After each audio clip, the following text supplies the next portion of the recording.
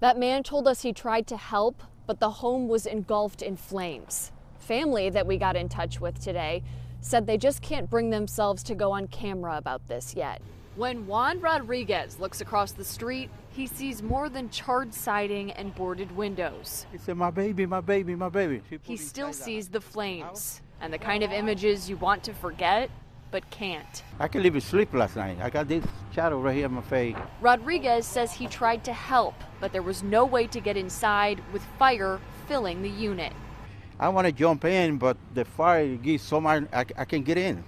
You know, almost get in because he told me about the baby 4 years old inside there. The 25-year-old woman he's talking about, able to get out with her 5-month-old, but her 4-year-old daughter didn't.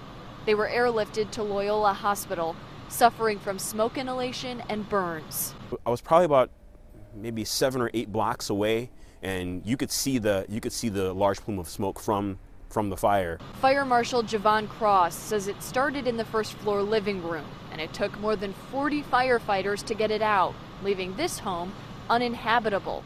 Cross said tragedies like these are hard on everyone. The majority of us as firefighters, we have children, and so there's it definitely touches a nerve with us. Tonight, it's still not clear what started that fire. Fire officials tell me they don't know when investigators will have those answers, but we'll follow up.